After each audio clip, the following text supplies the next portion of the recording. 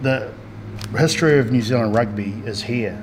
Like the foundation and history of New Zealand rugby, from that 1921 side that was the first one to play South Africa, through to, I think we go through to the 49.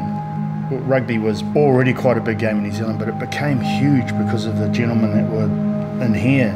1905 helped, being the first big tour, but then you got into the 24 Invincibles, 21 the first time South Africa came to New Zealand, and you've got pictures of actual photos of these guys playing on fields in New Zealand.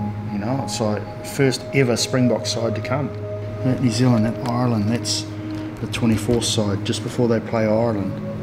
Incredible photo. Springboks leaving Auckland after their tour of New Zealand.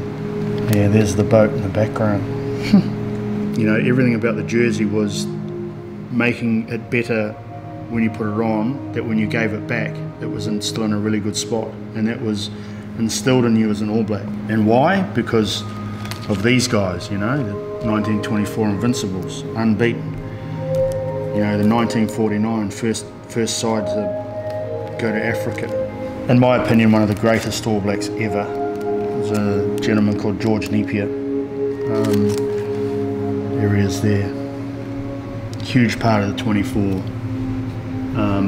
All Blacks. And you know, back then, Māori playing at that high level, for a lot of other reasons, was massive.